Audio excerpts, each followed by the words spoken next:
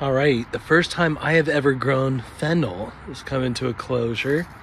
I've never grown it from transplant or seed, but I decided to grow it from seed. The variety is Florence. It's a bulbing type. You can see clearly it's a bulbing type. I only have 3.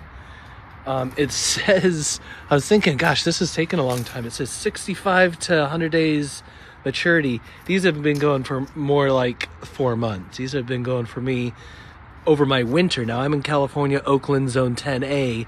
So if I grew this in the summer, I feel like it would get cooked. And it says to grow it in mild climates. So maybe 65 days is with better sun, because these have taken a long time to get this big and beautiful in our cold, rainy winter that we've had, especially this summer. So let's see if I can do this one-handed.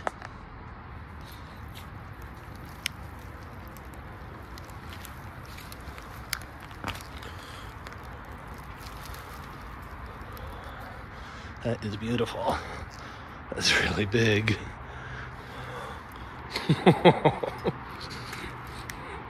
Oh, look how nice that is.